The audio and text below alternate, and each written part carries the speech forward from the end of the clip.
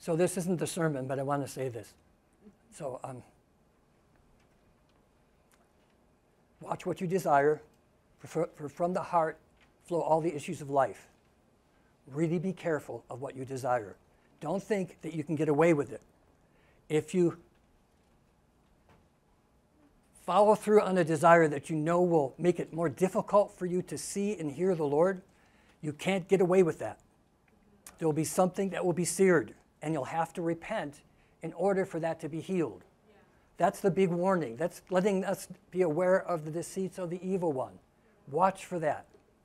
Secondly, keep it a love relationship. Yeah. Understand that he began by loving you with a full.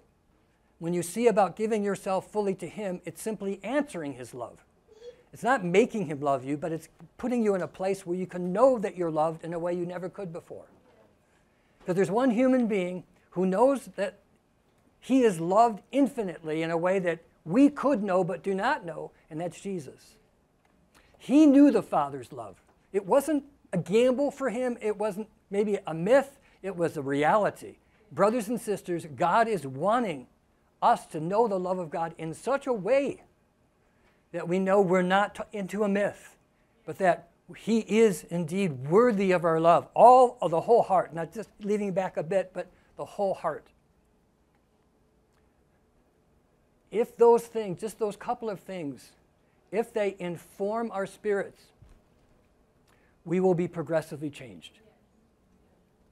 In all the words the Lord has said to us, from 10 years out to now, will be fulfilled.